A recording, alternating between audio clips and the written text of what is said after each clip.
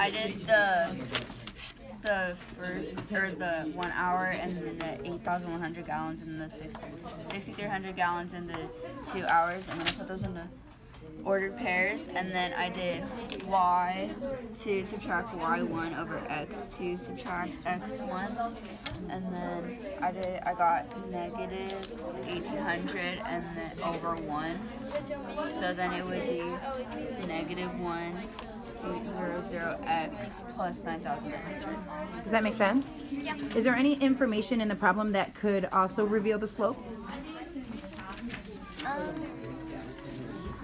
Either in the context or... I guess just like how much water is being lost per hour. Okay. Does it tell you how much water is being drained? So did you just confirm that? Yes. Cool. So sometimes we can find the slope looking at the graph, looking at 2 points, as Jessica said, the ordered pairs, or even reading it in the scenario. Does that make sense? Awesome. Good job, team. Thank you.